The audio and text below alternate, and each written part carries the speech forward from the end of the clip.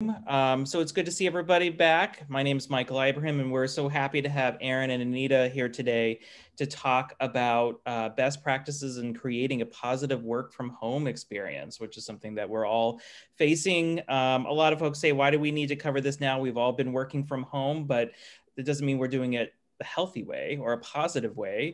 And it doesn't mean that it's going to end at any time soon, particularly with hybrid work environments or sometimes in permanent work from home. So we're excited to be able to offer this and have your expertise on how to do this. Just a quick ground rule. We've got some closed captioning down at the bottom of the screen. We provide live transcriptions for all Mass Cultural Council webinars and meetings. If you need any additional and further accommodations, just let us know when you register. If you find this is distracting, you can also minimize the captions in the Zoom menu at the bottom. This session is being recorded and will be available afterwards on our YouTube channel. We have hundreds of videos on our YouTube channel. In particular, this series, we have over 20 videos already from everything that we've done. So this will be joining that probably sometime tomorrow. I'll email you when that is ready. My colleague on the Cultural Investment Portfolio team, Cheyenne Cohn-Pastel, is here and will help us in the chat. Thank you, Cheyenne, providing some resources as we go along. The session is marked to run until 4 o'clock. And with that, Erin and Nita, love to hear from you. Thank you. All right, thank you. Give me a moment. I'm going to share my screen. And there we go. So hello, everybody. You are in creating a positive work from home experience. So hopefully that's the workshop you need to be in. And now you have this title card, so you know that's where you are. We are Anita Morrison-Matra and Erin Johnson, two members of EA Strategic Partners. I'll introduce myself quickly and give Anita a chance to tell you all a little bit about herself before we move on. Again, as I said, my name is Erin Johnson. I'm an independent consultant, but I spent about 13 years as an executive director of a community-based creative youth development organization in Cambridge called the Community Arts Center.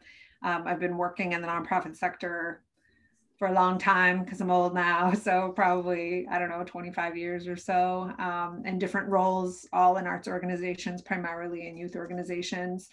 And we, Anita and I had the opportunity through our work together to be part of this initiative with MCC, and really put some thought into, particularly for this working from home, but in general, how to have a healthy relationship to work. And I'll say both of our experience as leaders in the field and workers in the field, the arts and culture field and nonprofit is what I feel like we're coming from, that place of deep experience there, deep empathy and care for you all as workers, and our shared values that we bring together, and really trying to figure out how do we do this work better in ways that are good for the work we're doing, but also maintain our own health, especially during these times of crisis. So it's really exciting to be able to think together with you all about that. And I'll let Anita introduce herself. Hi, everyone. Thank you so much for joining us today. I'm really excited to talk a bit about creating kind of a healthy work from home experience. Like Erin said, I'm also a nonprofit leader and urban planner by trade, and continue to consult with arts and cultural organizations currently, and was very excited about the opportunity to contribute to the field in this way. I think that, MCC taking the time, energy, funds, effort to bring us together in a time when we really need support is so important. And Erin and I have talked about this a lot, and I'm surprised that she didn't say something about this just now, but really thinking about how we all come to the table with a lot of expertise, and thinking about not only how we do our work, but how we navigate this world, and supporting, the youth or the creatives or the municipality or, the organization that we're currently working with and supporting. And so I thank you so much for being here with us today. Thanks. So really quickly, tech reviews. So this session will be recorded, so apologize for that. It's a typo. As Michael said, closed captioning is going to be provided.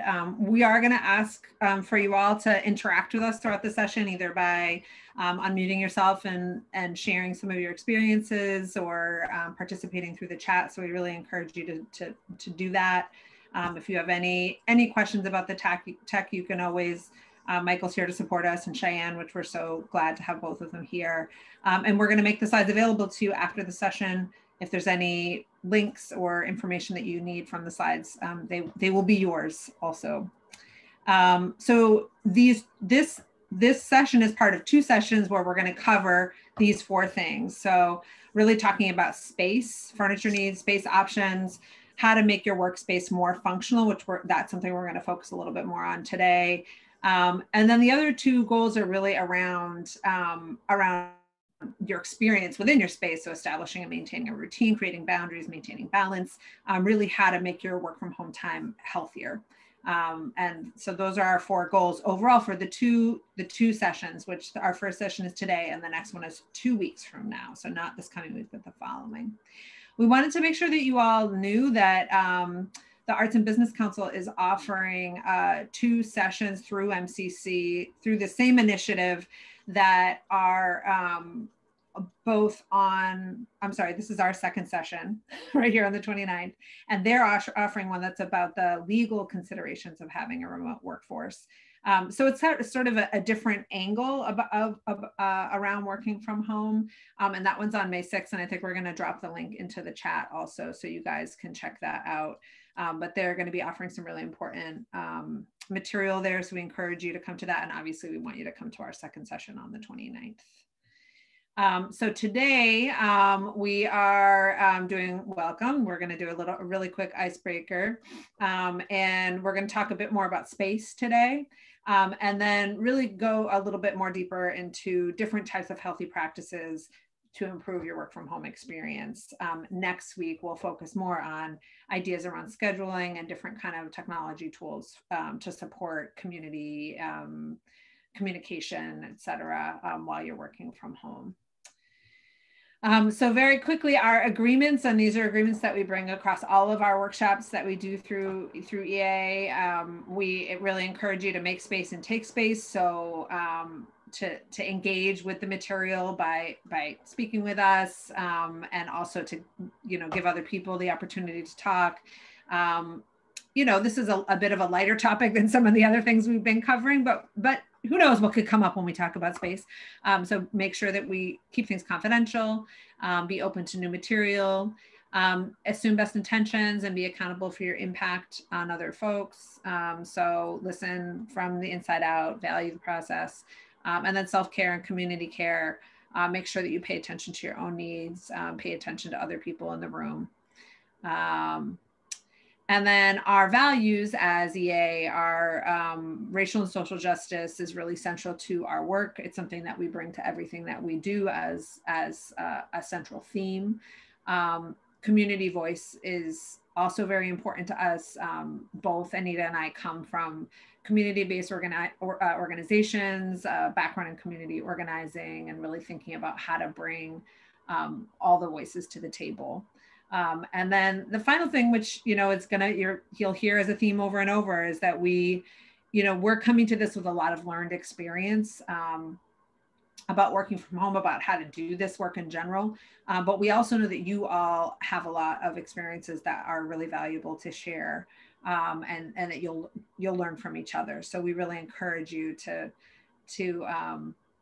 contribute to the conversation. So we're going to do a quick icebreaker. And in fact, I'm going to stop sharing for a moment when we do this. The very first thing before we get to the icebreaker, though, if you wouldn't mind renaming yourself, putting your name, your organization, and your pronouns. And I just realized I haven't done that yet, so I'll do that too. And I'm going to stop sharing. And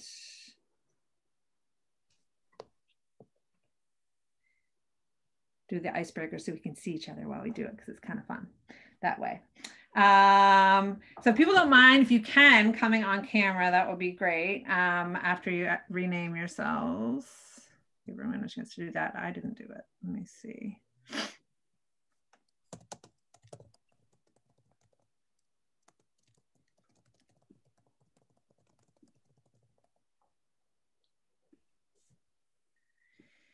All right, so we are going to do a quick icebreaker called Find Three Things. Hopefully you guys have all played this one because I think it's like one of the most fun Zoom icebreakers personally. But it's obviously relevant to this because it's about finding three things in your space, which is part of what we're going to be talking about today. So you have 2 minutes, but if I feel like everybody's back, I'm just going to shorten the time just for fun, to make it more fun, to find three things in your space. You're going to find one thing that's alive, one thing that's cozy, and one thing that brings you joy. Okay, so that's three things: something alive, something cozy, and something that brings you joy. And you have 2 minutes or less to do that. And we're going to bring them all back, and hopefully we'll get a few people to share what they found. So go: alive, cozy, and something that brings you joy. Go.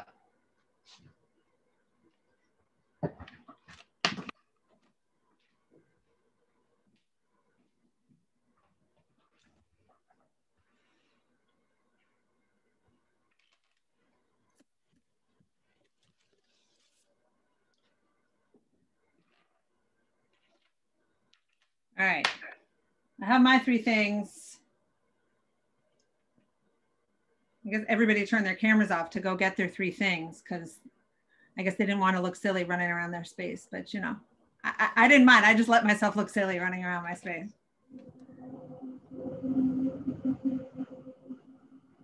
All right, let's see, we have Emily coming on. There's Emily. Hi, Emily. Here's Rachel. All right, we have almost everybody. So we're gonna show all of our things at the same time, and then I'm gonna ask you all to share, or maybe one or two people to share one of their things. Probably just one or two people is all we have time for. I'm getting the look from Anita. I always love this game, but all right, let's start with your thing that's cozy, your cozy thing. Here we go. I brought this pillow. It's not that cozy, but it's cool. All right, and then your thing that's alive. We got a plant. Oh, we got two plants. A lot of plants. Sometimes you get people's cats and children. Oh, there's a cat. Elizabeth brought herself. She's alive. Very my cat good. And rabbit are in my house. Oh, there we go. But you're I'm in the office. Awesome. I played this once and somebody made their sister come over. So, so many options. And then finally, the thing that brings you joy. Very good. Oh, I got some Cape Cod potato chip pizza. There we go. Awesome.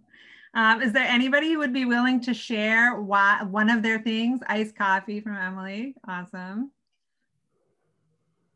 Anybody who wants to talk about? Rachel, will you talk about one of the things you shared?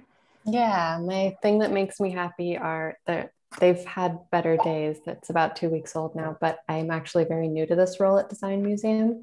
I'm starting week 3, or I guess I'm nearly ending week 3. And these are some flowers that my 1.5-year-old goddaughter sent me on my first day of work, saying she was so proud of me, obviously written by her mom, but still made me very happy. Awesome. Awesome. Anybody else want to share one of the things they brought? Trina? Oh, hi. Is that Diane?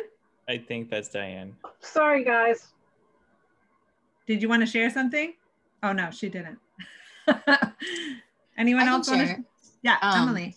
So this is a purple blanket. My grandma actually crocheted this for me for Christmas a couple years ago, and my office is freezing. So I brought it to work because I don't trust my cat to not scratch it up. So I was like, I can still use it and, you know, keep it safe. Awesome. Great. Anyone else burning to share? You don't have to, but I just don't want to let somebody who wants to share not be able to. Anita wants to go. It's a good pass out because I'm passing it off to you anyway. So this is an elephant, and it really makes me happy. My mom, she loves, she doesn't like animals, right? But she's obsessed with elephants. So I have a few elephants in my home, and I'm also a jumbo, but that's usually what I think about is my mom when I see the elephants first. Awesome. Awesome. Thanks, guys. So I'm going to turn it back over to Anita, who's going to transition us into our next activity, and I will start sharing the presentation again. Okay. I do have to let you all know that I'm getting used to some new tech. So that's one of the reasons why there's two of me. So I'm on my phone and on my computer, and I will stop sharing my video now and just focus on the slides. So bear with me just a moment.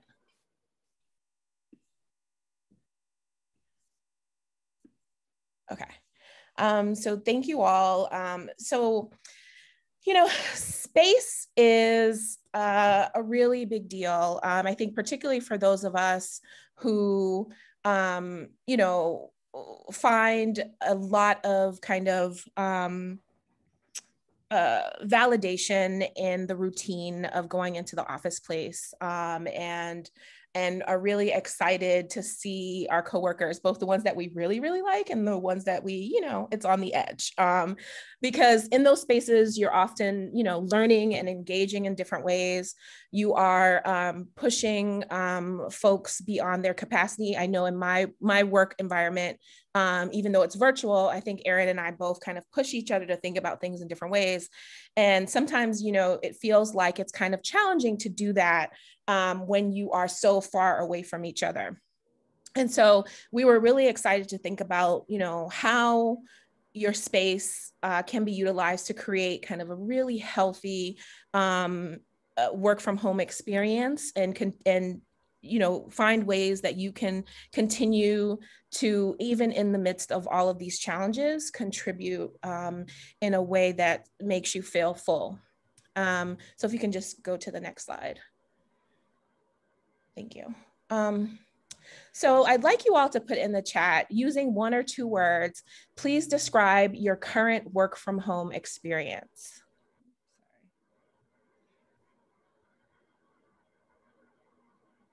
And I'm going to give you about maybe 30 seconds to do that.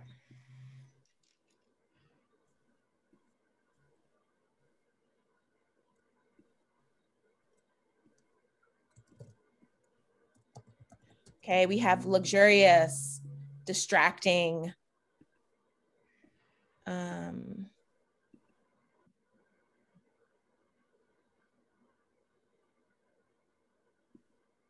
uncomfortable, small, hard to focus, terrible, lots of naps, super distracted, always tired, cramped. I hear you. No commute. The no commute piece is really interesting, right? Because even though, you know, MBTA used to be the bane of our existence for some of us, right?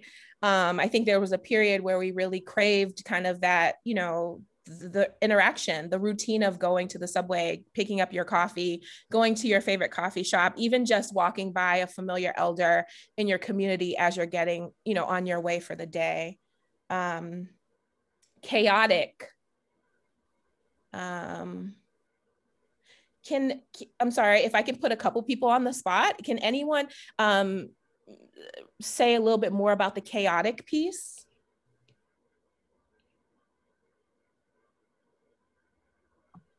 Yes, that was mine. I don't have a space where I can be separate from my animals. And they are very active until, my rabbit is particularly active until like 1, 2 p.m., which is the bulk of my workday. And yeah, it's just, you know, I'm in my bedroom, she's in her little pen, and she's doing everything she can to get my attention, chewing, making sounds, running around, moving things, rearranging. And so I'm constantly getting up, trying to get her satisfied, trying to refocus, just praying until I hit 2 o'clock and she takes her nap. So it kind of feels like having a small child. Yeah, I hear you. I actually have how many animals do I have? I have 3 animals currently. You get your loss of how many. I totally hear you, Elizabeth. Is there anyone else who wants to add some commentary to their 1 or 2 words?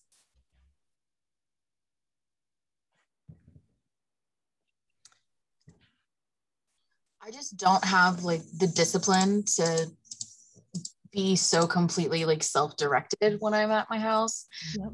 Like when I'm at work, if I'm on YouTube for 3 hours in a row, my boss is eventually going to walk behind me and I might get in trouble, versus no one is watching me when I'm at my house that has a very comfortable bed and a cat.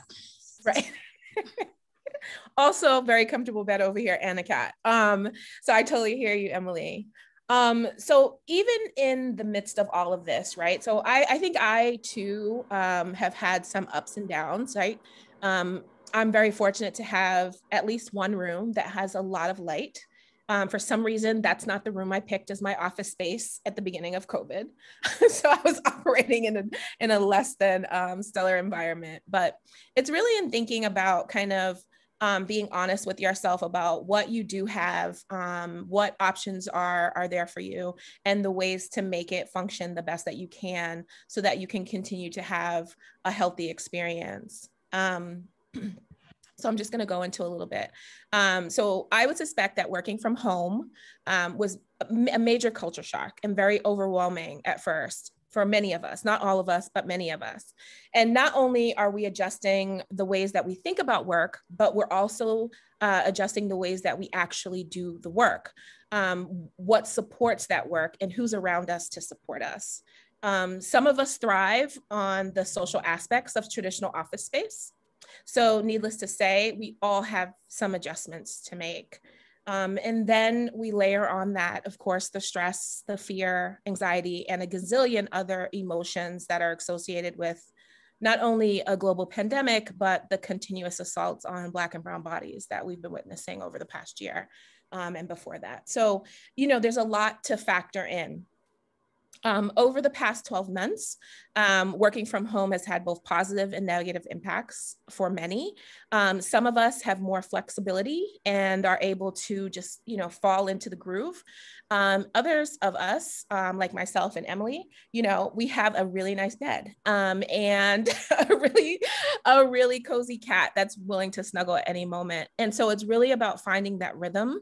We're going to talk a little bit about some routines that can help normalize that. Although some of us have the option of a hybrid work scenario currently, many of us will continue to spend the majority of our days in our in-home workspaces. And so we are going to dissect some of those components. So let's see. Next slide. So interspersed in this presentation, you're going to see these really great editorial looking workspaces, right? And I put those in there intentionally. That's not usually our spaces, right? I mean, you know, sometimes we'll have some really great lighting. Sometimes we'll have amazing plants that will help to impact air quality. And other times we won't. But it's really about kind of making the best of what you have, really identifying what resources you have to contribute to that space. Also thinking about what resources your employers can add to play in getting the workspace up to par so that it functions properly, are all considerations. Next slide, please. This is another one of those lovely spaces. Next slide. So I have another question. So what percentage of the work week are you currently working from home? If you all could add that to the chat.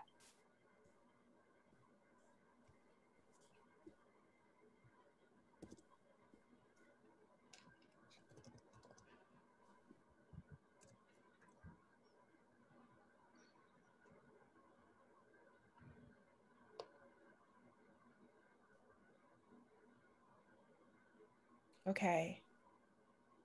So the majority of us, so only a few people, one person who's not working 100% from home. Okay, next slide.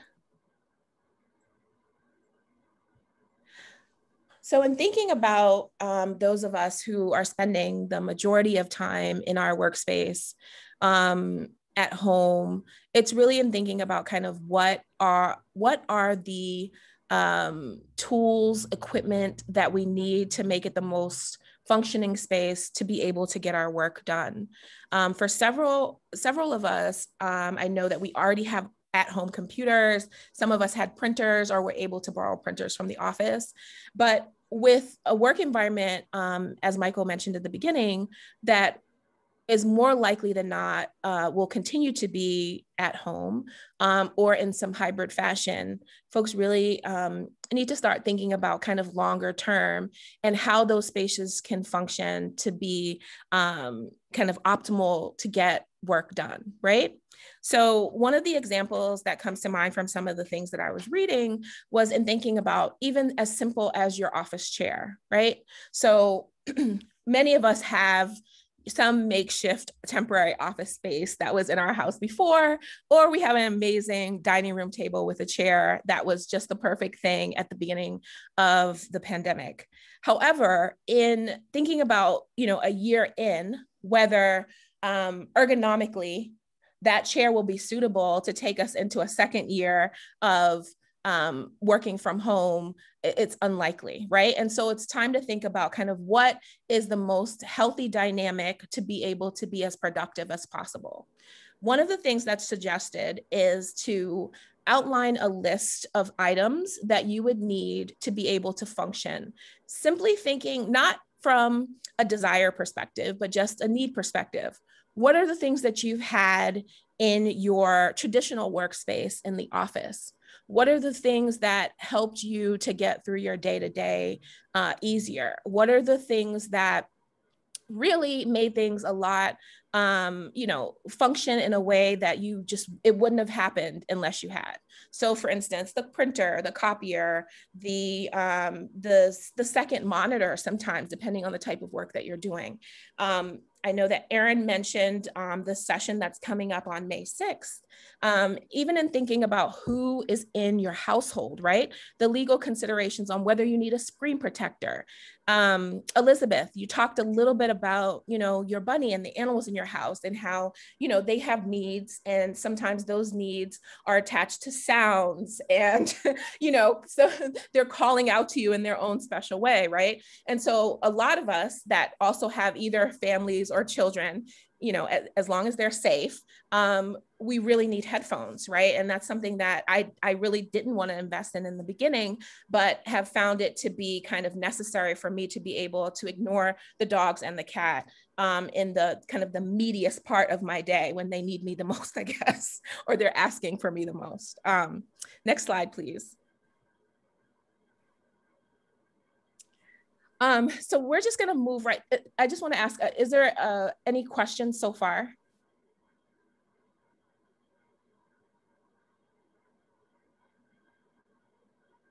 There's one comment in the chat. Printer, being able to write on handouts. I've never used sticky notes as much in my whole life. I totally hear you. I too have, thought about kind of my tech investments in different ways, right? I'm somebody who really likes actual paper and actual pencils and pens. And for the first time, considered and purchased an iPad. And it was something that was totally outside of what was comfortable for me. But it was really something that I feel like has enhanced my productivity in the work that I'm currently doing and how I'm supporting the various projects that I'm working on. And so sometimes it's about thinking about kind of not only what your current needs are, but what is going to make kind of the quality of your day better, right? And often the case is something that we'll talk about a little bit later, is really having the open and honest communication. You definitely want to be able to check in with yourself. If something's not feeling right, if there was a pattern that you were using in terms of getting, productivity and getting work done before, and it's not working for you currently, you need to be honest with yourself about that. And another piece of that is communicating with your employer, right? Because some of these things are beyond, you know, what our modest budgets, nonprofit budgets can afford. And so really checking in with them to say, you know, the screen is really bright. I need special glasses to make sure that this is comfortable for me. I'm noticing that when I get off the computer in the evening, that my eyes are, you know, it just doesn't seem the same. So really being mindful, checking in with yourself, and also communicating these shifts in your possible needs with your employer. To close out that thought, because sometimes I jump around, is that sometimes the nonprofit, maybe even the board will get together and have a certain fund that can then contribute to some of your additional tech needs in this time. So it's something to consider. So being open and honest and upfront about how that shifts is really important and key. Anita, can I ask you a question? Please. Here. So as we're talking about our workspace needs, and a lot of the pictures, as you say, are architectural digests kind of thing. We all know we don't have homes like that. And many times our workspace is not a separate room. It's the kitchen table or other places where it's hard to focus and you can't shut off the outside world from your personal reality, whatever's going on. Do you have tips or tricks that someone who can't devote dedicated space for work, how they can stay on task and be motivated and try to be as focused as possible? Definitely. So a few of the things that we found were things depending on where you live, right? Whether you rent or you own, is thinking about putting up an additional curtain. Right. So it's not something that's, you know, will break the bank, and it's easy to do. Sometimes you can do the expandable and put up a, you know, a curtain in a smaller space. Some people are even using closets as their office space because they can't really get away from, you know, loud members of their family, et cetera. Something else that I've seen in other friends' houses is the retractable screens that folks are using. So that has also been a really nice option for folks. So just thinking about how you can divide up the space. Sometimes you can still hear people, but I think it's nice to not be able to kind of see what's going on. And again, the headphones have been kind of a godsend for a lot of us. So in thinking you know, thank you for that question, Michael, and thinking more about space needs. So if folks do not have a dedicated space, the first thing I would do after you've created a list of the items that you definitely know that you need to have a productive workspace is identifying what you have currently in your home. Also, check in with your employer to see if there are ways that you can borrow some of those items from the office space. Sometimes they also have integrated budgets and support to make sure that some of those things can go to your home on a temporary basis. So for these additional items that you would like and would make it more suitable, you can create a budget. I've had friends who have done kind of as small as $250 or $50, just depending on what they had available to them to make the space more suitable and pleasing for productivity. Also, something that was very kind of useful for me is it was emptying out the small, really tiny space. So I had a back room that was less well lit than the room that I'm currently in. And it was helpful to move everything out of that space and then put back in what I thought was the appropriate kind of office items to help me function in that space. The next piece is job-specific considerations. And so this is also a piece that has overlap when thinking about legal considerations. It's whether you need to have space for private meetings, whether you're handling any confidential information. For some of us, we have staff and we have to have certain conversations in regards to, you know, not every nonprofit has HR, so people are doing double duty in terms of those pieces. And so sometimes, you know, it would be very unfortunate, right? The kind of ridiculous scenario is that your teenager is TikToking and you are saying something confidential. And so it's really important for us to at least try to have those options available to make sure that things are safe and those considerations are made. Often the case is, again, that someone will change, you know, a coat closet into a space that is, you know, kind of a temporary, so you can have that 15-minute conversation, you know, something really small as a fold out table and a small chair, just so it can be a private, you know, quiet, confidential space. So the next is understanding of what options are realistic in your household, right? I don't think that, you know, we've already gone through a period where we've had extreme stress and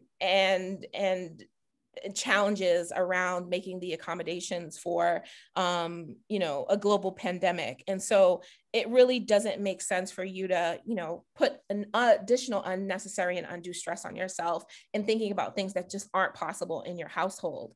And it's really about finding what works the best for you. Sometimes it's a corner space. Sometimes it's a really small desk.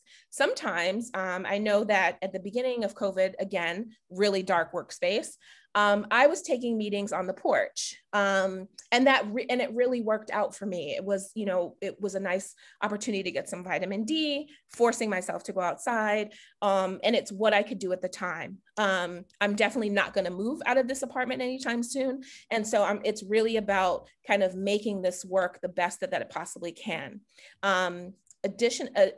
Something else that has been really helpful for me, and then I want to actually just pass it off to Erin to hear about her, because I know that she also made some adjustments in terms of her workspace, right? She has, as you see behind her, she's currently in a really amazing room, and that wasn't the case at first. She was in another amazing room, but she has family and there's a pet and there's other things going on. But so for me, I know that I'm committed to this space and I know what my limitations are. I also know what I need to feel healthy and supported in my environment. And so it was really about making those adjustments. Erin, if we can hear a little bit from you. Sure. Yeah, I would just say in terms of managing spaces where you don't, or I would say being able to be productive when you don't have a lot of options around space.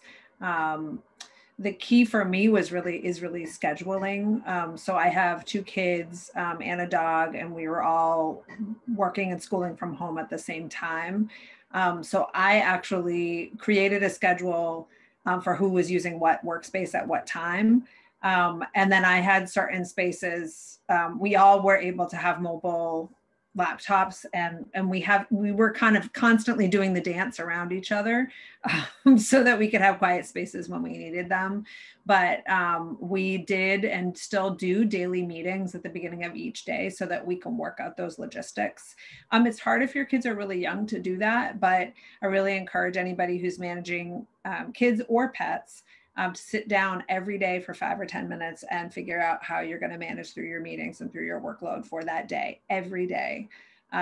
Because in reality, a lot of the things that we're continuing to do, even a year later, it's still certain logistics still feel new to manage. I did, as Anita said, sometime this past fall, create a room in my attic. So I'm in my attic right now, and we covered the walls with this beadboard. So it's pretty much a legitimate room. It took a lot of work, like every weekend for about a month. But I think as much as you can look for opportunities, and we live in a small apartment, 4 of us, so there's really not a lot of space. It did make a huge difference to have a place that I could go where I can shut the door, and put a sign on the door. And I think we'll talk later more about boundaries, but setting very clear boundaries is also really important to controlling the noise and activity around you when you have important meetings. So really constant communication with the other people who are using your space, both ongoing and every single day, about important things that might be coming up. Thank you for that. Sure. Is there any other comments from anyone else about what's currently happening in their space, or any changes or shifts that they've had to make? Well, I could say something real quick to get us going. I'm glad, Erin, that you talked briefly about boundaries, and we're going to be talking about that a little more, because I think that's a hard thing, whether you have roommates or a spouse or a partner or children or whatever it is. Sometimes you have to get your inner Brene Brown on when it comes to boundaries, and to say, and I like your approach of having like very clear meetings at the beginning of a week to say, this is what I have. This is what's really important to have certain spaces. And whether that's on a calendar or some kind of scheduling app or something like that, so folks know kind of what's going on within reason. Anything can happen during the week, of course, but that way you kind of do hold space for yourself and say, this is really important, so I have to do this. And so I was going to ask you that question about boundaries, so I'll just tune in as we keep going. But I like that comment about the scheduling. And we do actually daily meetings. So we do about 10 minutes every day, every morning at the top of each day to talk about what each person has coming up. So we can all take that into consideration, and actually also to check in how we're all doing emotionally. Because you'd be surprised if if your teenager's having a bad day, so are you. If we're all in the same space. So, and I have a teenager, I have a 14-year-old. So really trying to be very aware of the emotional needs of the other people sharing space with you on a daily basis is really important. So I'm just going to check out the chat to see if there's any additional comments or.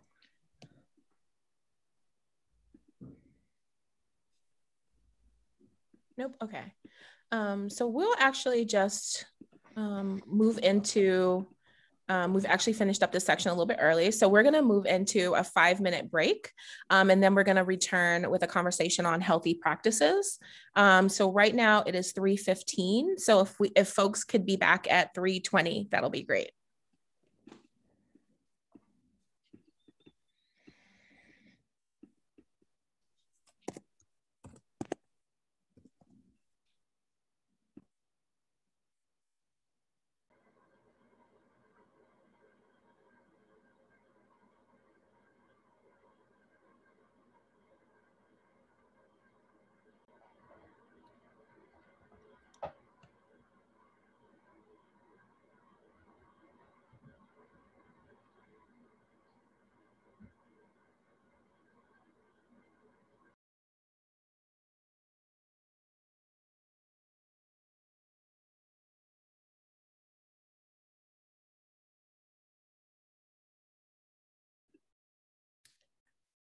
Are we back? Welcome back, everyone.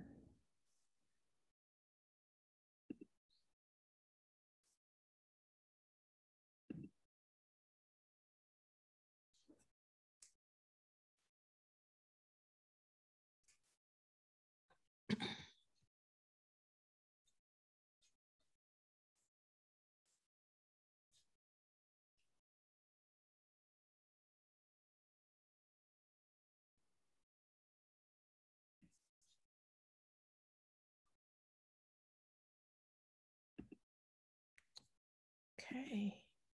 Welcome back.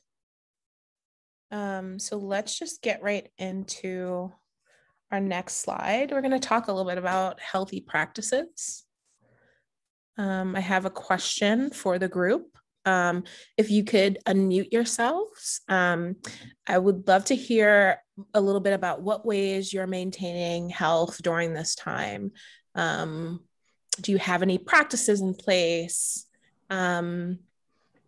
Are there things that you're doing now that you weren't before? Are there things that are supporting you more now because you're in a work from home environment? So what ways are you maintaining health during this time?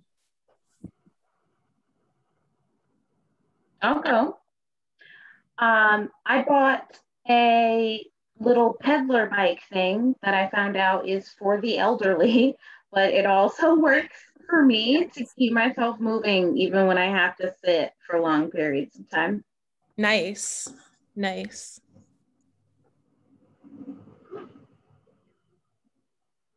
Okay, I'll just talk. I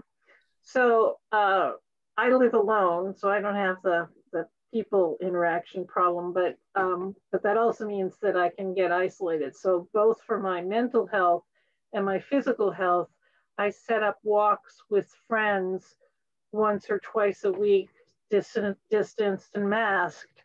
But that really helps. And I absolutely notice it when I don't do that. Nice. Thank you. Rachel. I'm really enjoying the extra space in the day that I'm not commuting for an hour on the morning and the evening. So being able to do yoga during my noon lunchtime break instead of from like 7:30 to 8:30 and then getting home super late. Mm-hmm. Nice. Anyone else?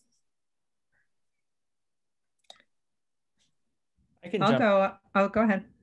I was just gonna say, I've kind of got in my inner visual artist, which is not one of my strong suits. I'm a musician, and so I've been sketching and drawing and journaling and having, because we're so much on a computer and typing and all of that I've been losing a tactile part of myself. So sketching, that was actually one of the things that I showed earlier that brought joy, was a little sketchbook that I got.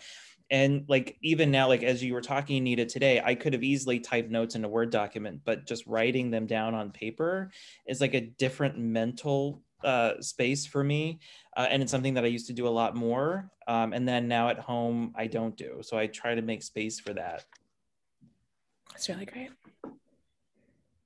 I get up early enough to be by myself in the house, which is important. The dog is up, so so I have the dog, but and I always read some work of fiction.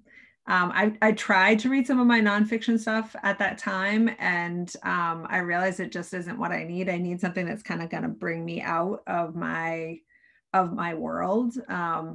I've been reading a lot of science fiction, and that actually is interesting. I liked it before, but now I'm really into it right now. And I think it's somehow this idea of other worlds and other ideas, sort of the hopefulness that brings, has been really helpful. So I read for about half an hour, and then now I can safely say that I go running. I used to just walk and run when it pleases me. That's what I'd be like. I just run when I want to, but now I mostly run. And I don't do it like to try to be fit necessarily. I do it because I don't want to go, to keep my mental health.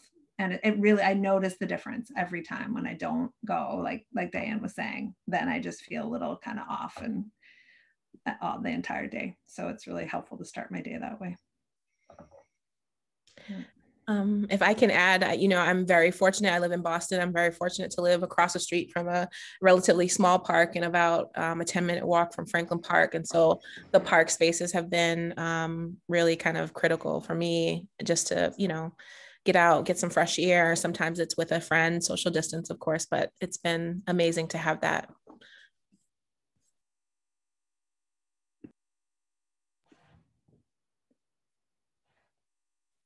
Anyone else?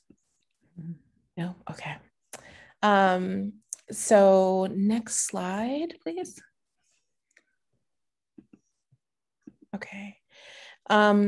So, pieces of what, in terms of creating healthy patterns, right? And dealing with our new normal. A lot of what's been repeated, one slide back, is how you're starting your day. One thing that's been repeated several times is treating the day as if you were actually leaving the house, right? And so getting up at about the same time and getting dressed and taking a shower and doing all of the things that you need to do to prep for the day, but really having a solid routine in place, because that really helps your mind kind of get in the groove that, yes, for the next few hours, I'm going to do this thing, regardless of whether I'm doing it outside of the house or in the house. Also, something that's helped me quite a bit is having kind of a visible schedule of the workday. And for me, it's some of the repeated meetings that are happening throughout the week. And also being mindful of overbooking, right? I think at the beginning of COVID, I heard from a number of nonprofit leaders that, because of everything that was going on and the sense of, you know, immediate need, that folks were just booking meeting after meeting after meeting. And because there was no commute time and all of this, that, you know, then at the end of an 8-hour workday, you still have the work to do, right? So just in terms of really balancing out and understanding that in between those meetings, you need a little bit of dead time, and you need to be able to think and also process and do the work of those meetings, right?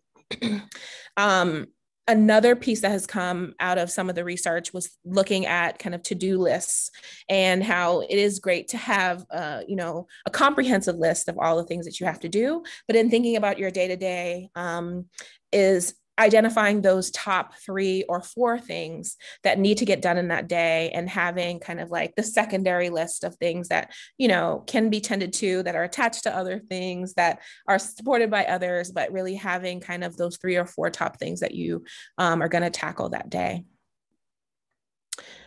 Another piece is the intentional breaks and what I'm calling out of office time, right? So out of our less than traditional home office time. So having those 15, 20, maybe even 35-minute breaks, being able to get out, get some fresh air, maybe some sunlight. For some, that means walking around the block. For others, that means, you know, taking some coffee on the porch. But making sure that you are able to turn that sign to out of office, that virtual sign to out of office, and really having some you time to recalibrate.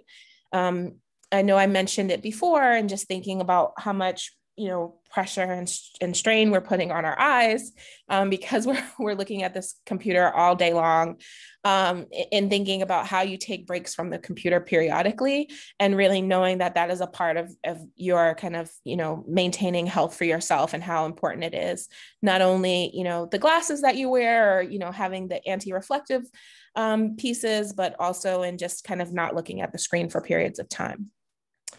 Another piece that came out of conversations with several leaders was in thinking about how you're clocking out, right? What does that look like?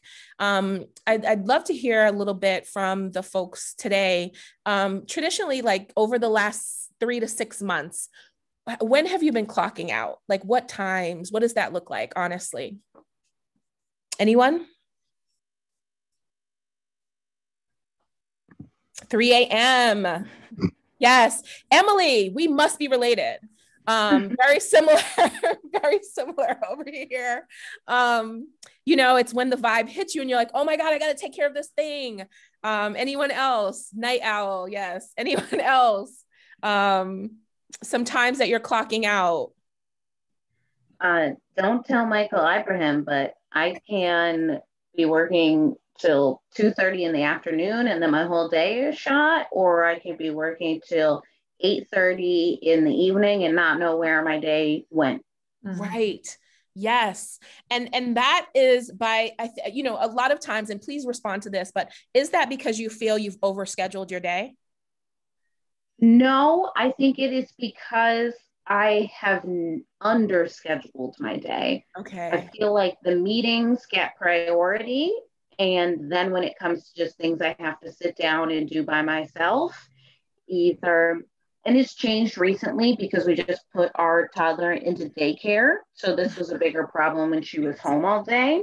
But I felt like I put so much time and mental energy into the meetings that I had to be in that I did not put enough on the work I just had to sit down and get done. That makes sense. Anyone else? Well, I can add to that. It's so variable, and that's the problem, is that one day it could be normal time, and then you get an email at 9 at night and you say, let me just do that because it's something that I'm going to have to deal with tomorrow, and I just don't want to be thinking about it all the time. So it's hard to shut things off and keep the schedule, at least in my opinion. And when you're in the same physical space as where you are privately or personally as where you are professionally. It's hard. It's a very blurry line. And sometimes it can be very hard to turn that off completely. And I know that I have gotten to the point that I've removed my work email from my phone completely, and my iPad and where else I get it. And I use the same computer, which might not also be the great thing because our work computer is not great. So I use my Mac, and I've set up different accounts, like different screens. So like, I don't even see my work email come in on my personal side of the computer, just because if I'm working or doing other things privately or for other things, and I see an email come in, I will respond to it just because it's right in front of me. And I personally have a hard time with that barrier. So because, as what you were saying with the routine, I have a hard time with that. And so it starts to seep in to other things. Yeah. Also too, for me, is that the being in the house all the time, we're just generating a lot of dishes that are dirty, and it's the usage of the house and then what it takes to maintain the house in a normal state it just requires a lot more time. And so I'm working so much during the day that my work is so interrupted during the day that if I want uninterrupted time, I have to wait until somebody else is home, until my husband's home, and then I can work uninterrupted. So I'm working at night, which I don't, until like 8 or 8:30 or 9. So but the dishes and all the stuff, and I have a hard time being productive if I have a lot of like visual mess around me. So it's hard to manage all of that, all of those things at the same time, and the time it takes to do those things.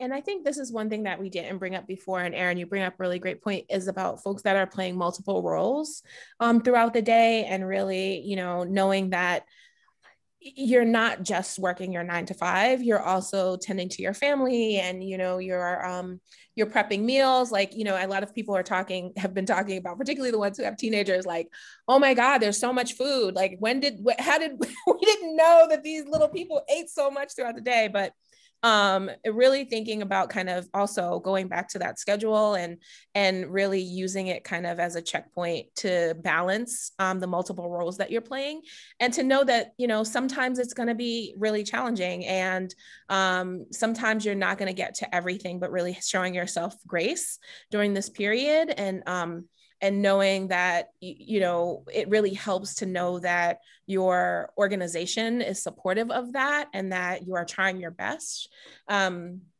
So that's one thing to think about, is that the fact that a lot of us have multiple roles. Next slide, please. So another piece of finding balance, we're going to talk a little bit more about this in the second session, but checking in with coworkers. I talked to Erin a lot about this, kind of my theory around the virtual water cooler, right? And so sometimes you're going to get a random call from me. You're gonna, I'm peeking my head in the office, so to speak. Hey, how are you doing? Do you have a minute to chat, kind of thing? So that's what we would do if we were in a traditional space. And so I make every effort to not hold back those pieces. I think that particularly if you have a group of coworkers that you've worked with for, some time, sometimes several years, to really talk to each other and be open to creating the virtual spaces that you had in person. And so, sometimes that means being able to randomly send a text message or give a random call that's, the equivalent of a peeking in to the office. Sometimes, saying, oh, do you have time to meet at the water cooler in 10 or 15 minutes? So you can have a 10-minute conversation. One of the things that I was reading during this time and preparing for this session was around the hits around creativity and innovation, right? We aren't able to, if you're all in a meeting together in the same space, to interrupt each other and to, say, no, this project has to happen, or it has to happen this way. And so really being able to think outside of the box about the ways that we're communicating with each other and able to push each other in positive ways. The next thing is having your camera on during the virtual meeting. So like, if you're in your weekly team meeting, it's really nice to be able to see folks responses, the rolling of eyes or the smile or the nodding of the head for reassurance. What I've found in these settings is it's really hard to gauge people's emotion and buy-in. And if you're working in a team setting, it's something that, you know, it's critical to our work, particularly in smaller organizations. You know, and definitely in smaller arts and cultural organizations where a lot of what we do, again, relies on that creativity and that connectivity of each other. So having your camera on, I know sometimes it's hard depending on, you know, what you're going through during the day. And, you know, not everyone wants to do that all day long, but as much as possible, being able to, you know, let folks know where you are around the conversation that's being had. And then the last one for this slide is kind of thinking about the intentional breaks and the out of office time again, and just really knowing that when you schedule this time, it's really for you and not to infringe on that. You know, I have been in 4-hour meetings. I've been in 6-hour meetings.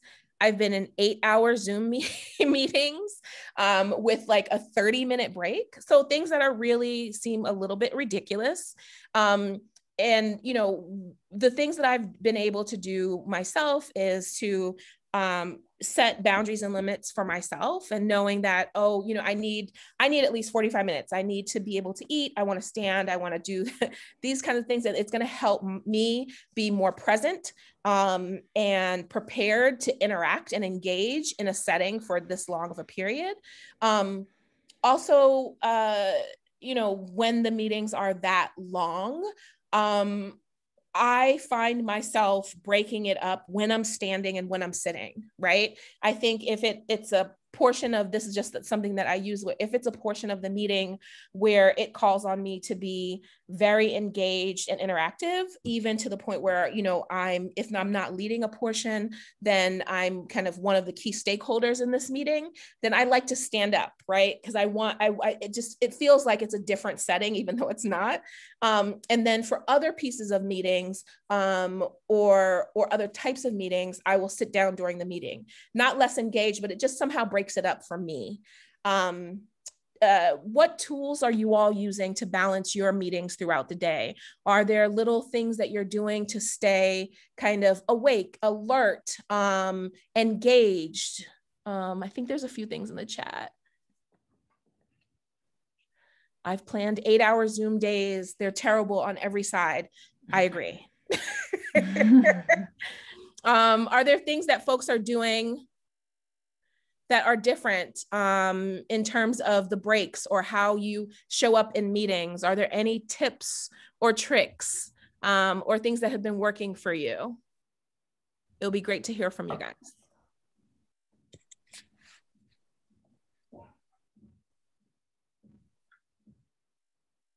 Anyone? So kind of speaking about the virtual water cooler time, something that some of us just recently started naming is just having a like scheduled Zoom where we do work together, and it's just like having somebody else on the screen.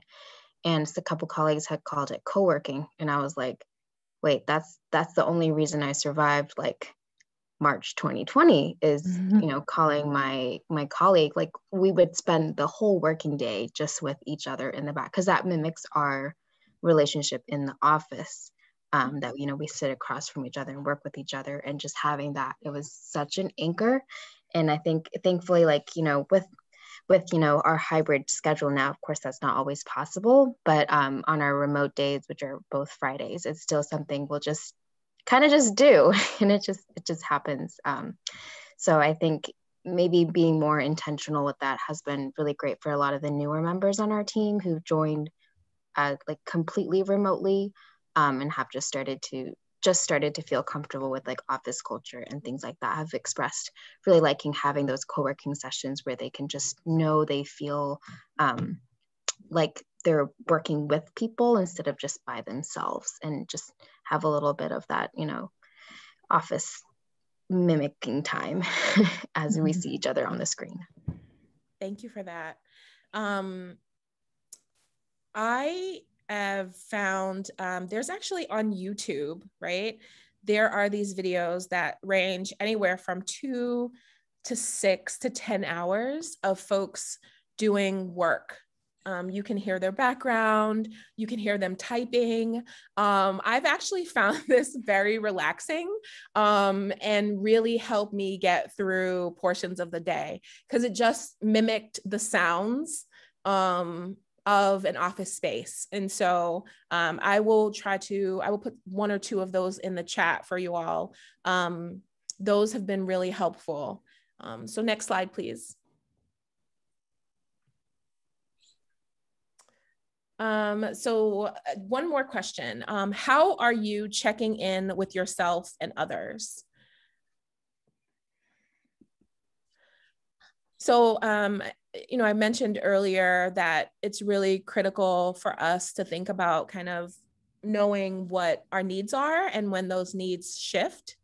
Are there certain ways that you have like a gauge of when things are changing for you? Are there ways that you're checking in with yourself?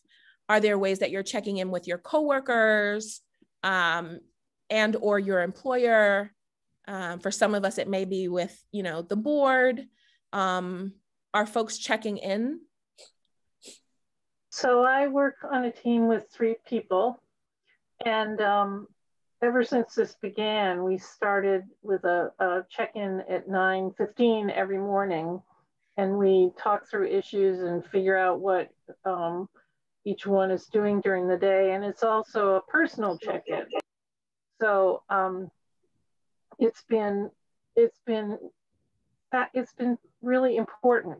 It's been one of those foundational things that made it easier to keep going and to be productive and to feel connected. Nice. Other folks?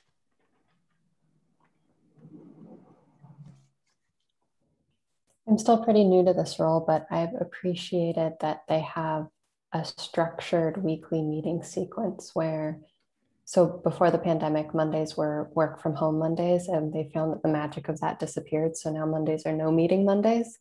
And then Tuesday at 9 a.m. is a check-in where everyone talks about the week ahead.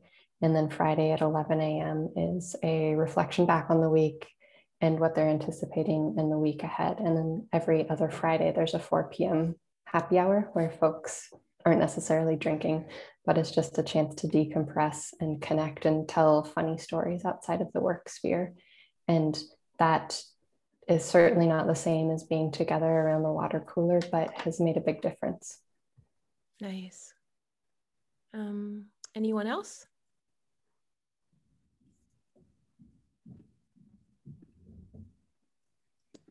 Okay, well, let's move on to the next slide.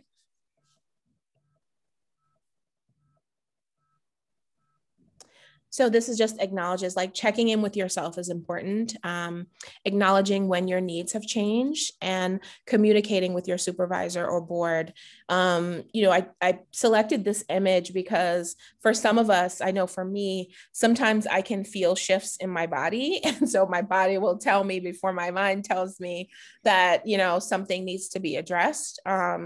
And so just really being mindful of that and knowing that, this is also very important. Like you are your primary, responsibility, which you all know. And without you, the world is very different. So please, be mindful of checking in with yourself, and also the people who are supporting you, your coworkers, your employer, the board.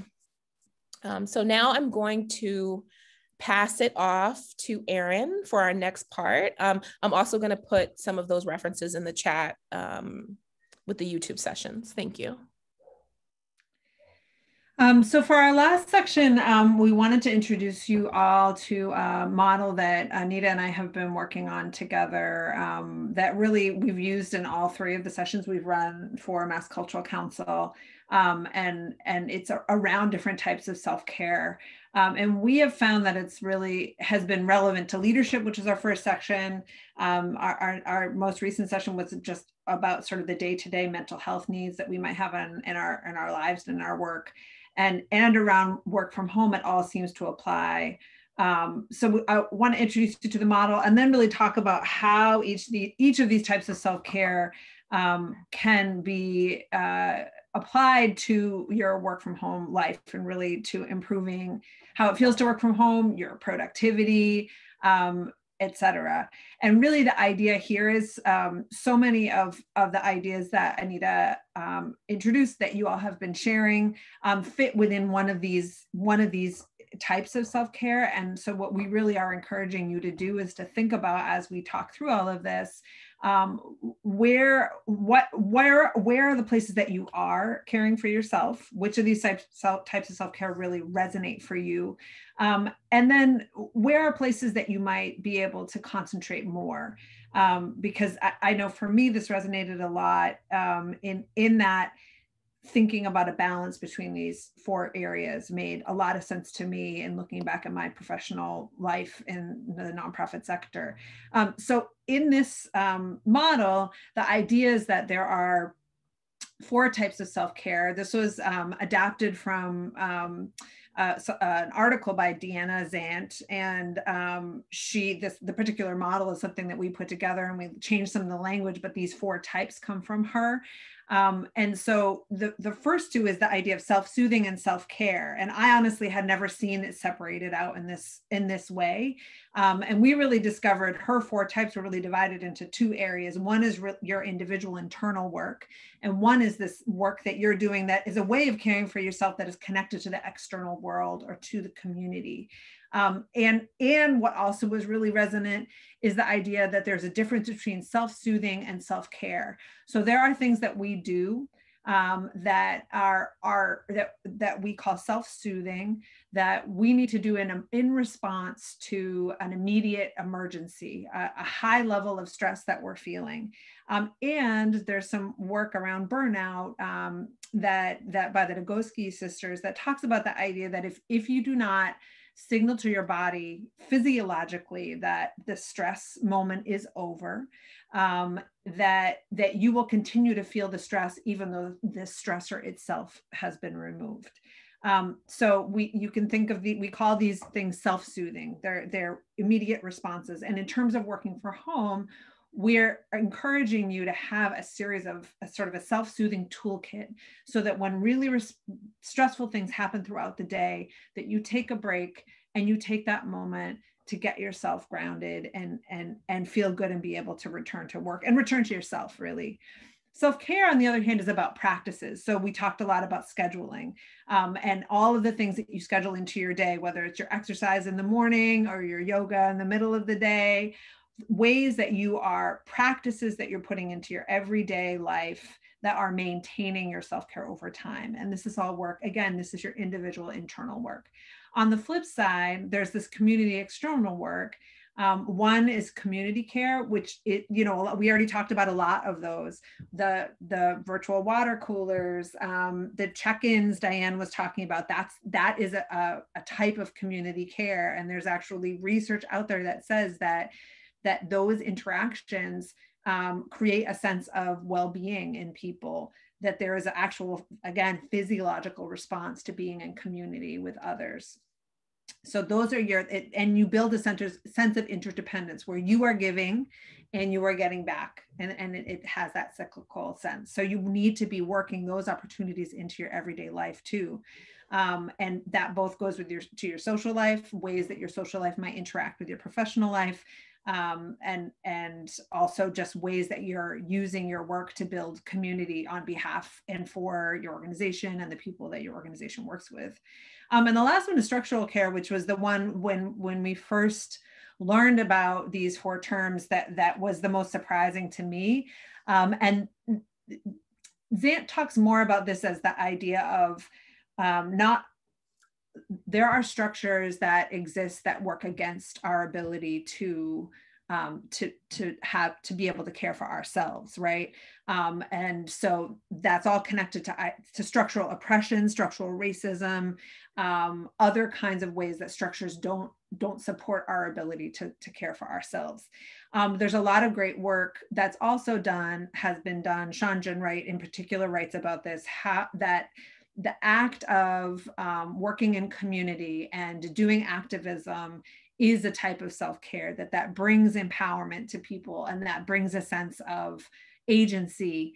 And interestingly, this was something that I have written a lot about for grants, and I had never thought a lot about what an important role that played for me as a leader over time, in terms of maintaining my leadership over time. I think what I discovered for myself, though, is that although I was spending a lot of time on this kind of like lower left side, really doing a lot of what felt to me very vital and important activism, and being in community a lot, I wasn't spending enough time building my arsenals of self-soothing techniques. And so I had a constant feel of urgency that wasn't always positive for the work. I did great work, I still do, but it was something I'm really working to check myself on. And then the practices. And as Anita already talked about, this idea of bringing grace to our work is a lot about this. It's recognizing that we are in this time of an acknowledgement of historical trauma, and also a time of a new trauma of a pandemic. So we really encourage you, as you're thinking about how you're working at home, to think about how you're balancing these four things. And these are just some examples, and I'm going to read through them, and I would love to just have you guys think in the chat. So self-soothing, these are some ways. So how can we think about self-soothing within our workday? So really the key with self-soothing is that you do need to step away from the computer and take a break. And we had a great workshop with Sharman Jackman, who has a business called InnoPsych, that you all should check out. It particularly connects people with therapists of color. And she talked to us about key ways to take a break. So a lot of those are included here. And then also some additional ones that we added in that we pulled from other sources. Whatever works for you, it's important that you sit down and make your own list. And you can think right now, what are some things that you do that you know are going to tell your body and tell yourself that the danger is over, that things are okay. And these, you go outside, you have a snack, you practice meditation and breathing, stretch, drink water, keeping a bottle of water by your desk is really important. Extend a kindness gesture, which this one we got from Dr. Jackman, and I love this one. So taking a moment and sending a text to reach out to a friend. And that can be a 2-minute gesture, but the ways that kind of reminds you that the world exists outside of your screen and outside of the stressful moment you might be in at work is really, really important. And then I'm not going to go through each one of these individually because I'm realizing we're running out of time, but I want to draw your attention to this slide, which is just some resources around mindfulness. In general, mindfulness techniques are things we can use for self-soothing. And these are 2 really great resources to go to for that. And then self-care, you're going to get these slides so you can read these over. And we've been over a lot of these. So scheduling your day is a type of self-care. And it is hard, I think, to Emily's point, to have the discipline to make yourself sit and do it. But if you think about it as a way to maintain your own mental health, like your sense of self, I think it brings the urgency up to really push yourself to do it. Relationships, saying yes and no when you mean it, keeping boundaries, all of that are really, really important. And then just all of the pieces around space, and the ways you schedule and like healthy breakfast, exercise, all of that. Space is a way of maintaining your own well-being. So these are all really important practices, right? Structures you put in place that are going to be there in your life so that you are having a certain baseline of care. And then we got into all these these are just these great ideas for community care that you guys are doing through work. Some other things to think about are ideas around mutual aid. So childcare cooperatives, buy nothing groups. These are all things, especially as we start to go back into work or do these hybrid models to be thinking about.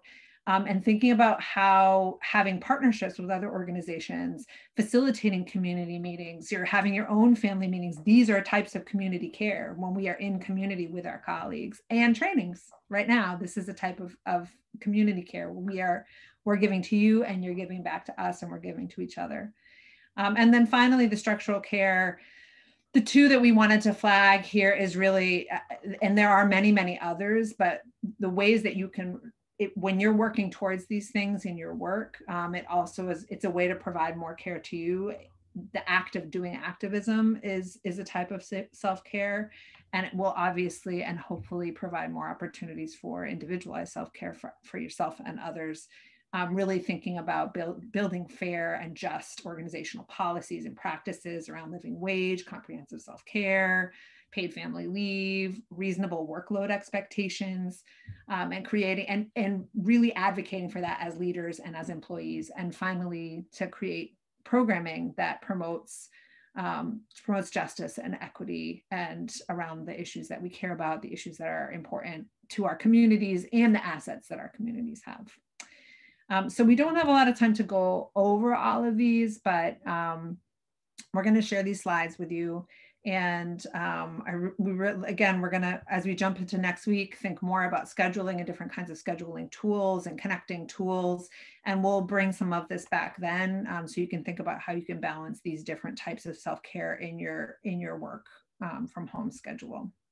So I don't know if you want to add anything to that, Anita, before we wrap up. Oh, I think that's perfect. So we're actually would love to hear from you. We're not going to have you, we sometimes do this as an interactive slide where you can type in, but we're not doing it that way this time, but we would love to hear from you in the chat, something that you're taking away, anything that you would like to share, advice, either a piece of advice that you got or,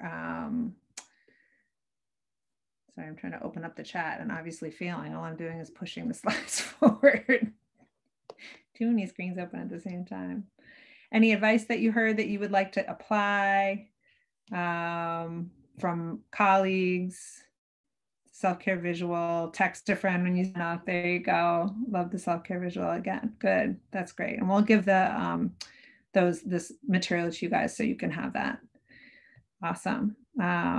10 to 15 minute break, self-soothing to acknowledge when stress is over.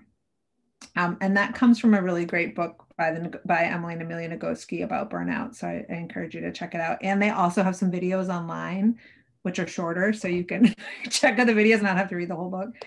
Yeah, intentionality. Well, thank you guys so much.